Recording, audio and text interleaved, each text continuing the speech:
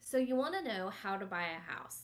Well, I'm going to cover the 10 steps that it takes to get from the beginning to the end of the process. Hey there, I'm Heather Evers, a realtor in Norman with Century 21. If this is the first time you're visiting me, go ahead and click that subscribe button. I'm going to be posting new videos on Thursdays and you won't want to miss out.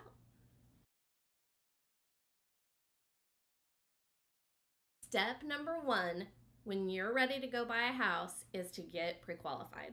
I need you to call your bank or a lender that you've chosen and have them get you a pre-approval for your financing. That way we know exactly how much you can spend and I don't take you to see houses that are outside of your price range.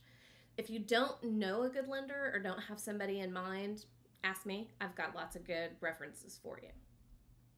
Now we're at step number 2. It's the fun part. We're going to start shopping homes. So first of all, I need to know what's important to you. How many bedrooms do you need? How many bathrooms? What's on your wish list? Are you really hoping for like a gourmet kitchen?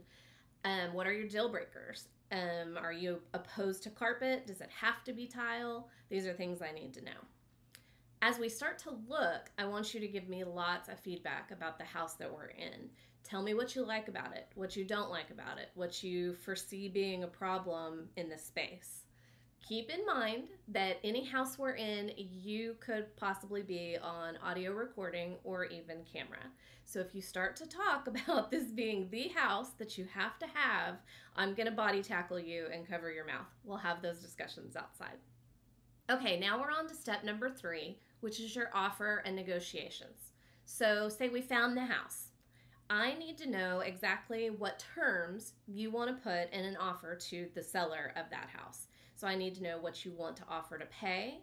I need to know how much earnest money you're willing to put down. Earnest money is money that you put down up front to show the seller that you mean business, that you want the house. It gets applied to your closing expenses if we go through the whole process.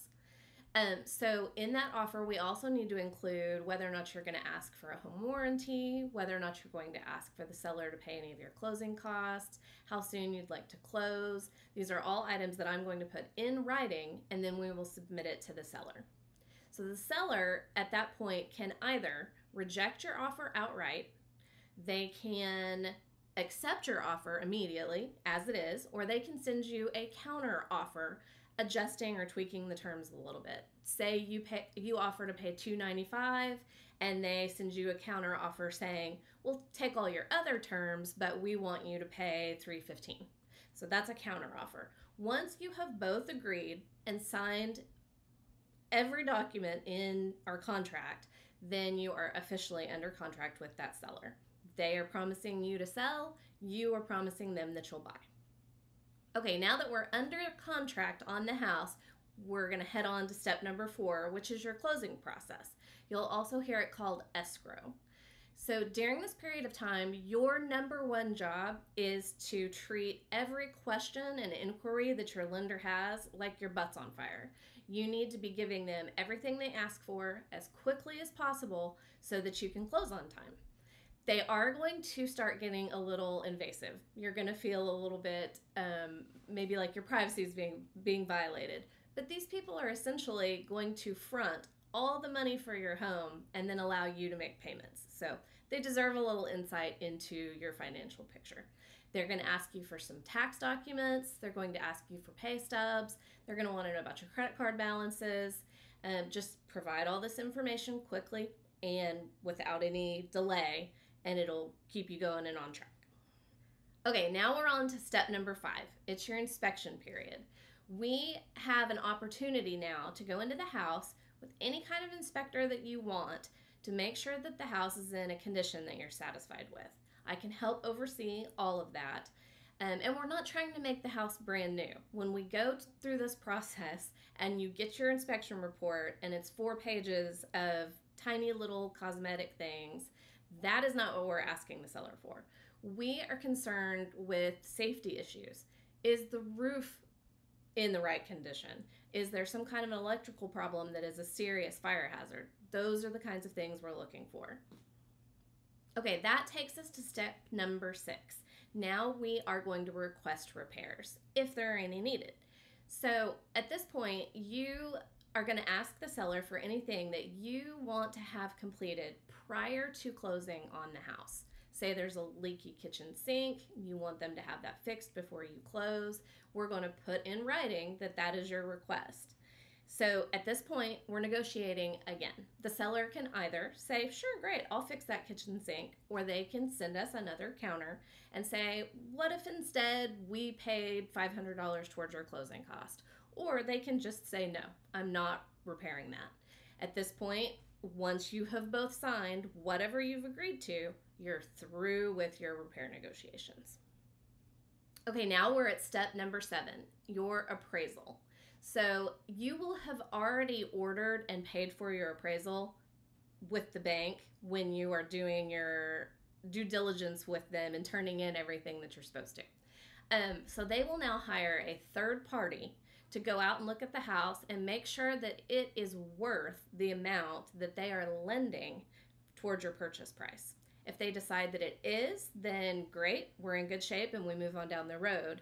If your appraisal comes in short and they say you're offering to pay $315 for this house and it's only worth $290, then you have the option of either bringing the remainder of that cash to the table, or you can negotiate again with the seller to have them reduce the price to the appraised value.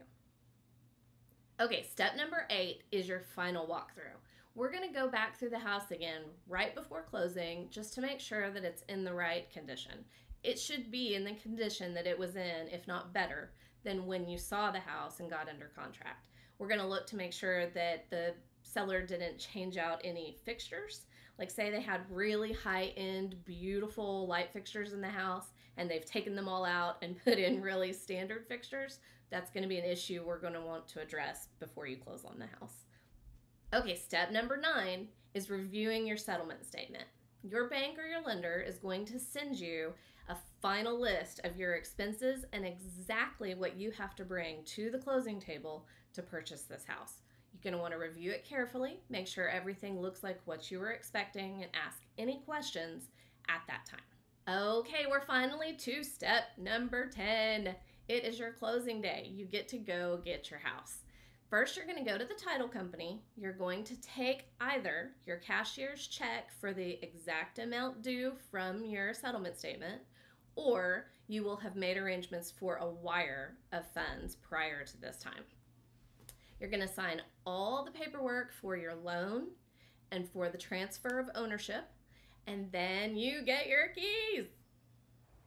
That's it, our 10 steps to buying a house. I hope that you enjoyed watching. Go on over and hit that subscribe button, and don't forget to hit the notification bell too so that you get notified when I upload new videos. If you have any questions or specific topics that you want me to cover, pop it down in the comments. I'd be happy to go over those. Thanks for watching. See you next time.